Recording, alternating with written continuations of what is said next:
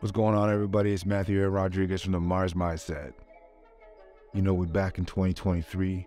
We're bringing in that poetic justice. I want to start it off with, we got to cancel Andrew Tate. We got to cancel Tateism. Many of you would be saying, why would I want to do that? Guy's probably just saying this for attention. The reality is, I think that we should start a new year without being brainwashed. I think the latest allegations against him, not necessarily a sign of good or bad coming from him. What I see is people blindly following somebody that says generalized truths, and sometimes many things I can say that I agree with.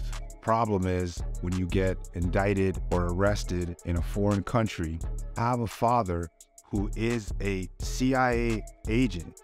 People tend to forget about this and obviously overlook one of the most important factors in this guy's upbringing that separates him from 99% of the population. I think anytime you're encountering individuals like this, you need to think about who you're actually listening to and what their background is. But in today's social media world, where personas and characters get developed through 5 to 8 second clips, and if you're able to stay on a certain trend and continue to buck heads with the establishment, through polarization, you can create an extremely big following.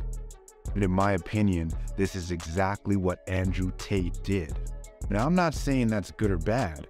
What I'm saying is we need to think about who he is. Most of us don't have a family member, friend, or acquaintance who is a member of a government intelligence agency. You think this would have any effect on how he grew up and how he was raised versus the average North American, Canadian American citizen? This is the most obvious thing that comes to my mind. And foreign funds. He could easily be speaking to his fan base, already knowing that he has arrests and what could be upcoming in his future regarding being involved in shady deals. And that kind of money, that kind of lifestyle does not come from nothing. I personally think getting involved in anything female versus male is a complete error. A lot of people are creating entire careers fueling this agenda of men versus women, realizing that any societal changes that we do see aren't pre-planned and were put into effect to be affected years ahead of time before we see the actual outcome of what we live in today. We have Andrew Tate's most recent call back to religion. And I just think that the entire program is a program. And if you don't realize that he's programming you, you know, you're lost and you're really caught up in a matrix. I don't want to spend too much time on Mr. Tate, but I think if you're following me, you got to be a little more objective, and we need to start 2023 with a brighter mind, not following these people that get arrested. Even Drake was, arrested in another country for God knows, Kanye guy missing, Theophilus London. We can't trust any of these individuals nor the information we are provided about these people because they are presented to us. We need to look at ourselves as the #1 source of knowledge and truth, and not look at these outward representations that are presented to us to lead us down a path. And most of these people know the talking points. They are given the talking points.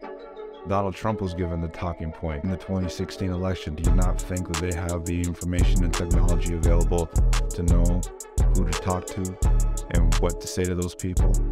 It's out there. And I am clearly one of the people that doubt the legitimacy of a lot of these individuals that are presented to us. But I think for the younger people and the more impressionable people, these people need to know that Andrew Tate is 100% a scam. He's just trying to make money off you guys, and that's it. That's all it is. His brother stays quiet because he knows his brother runs. They're in on it together, doing all the hand signs and symbolism and the dad CIA. That's all you need to know. There's nothing really else to it besides that.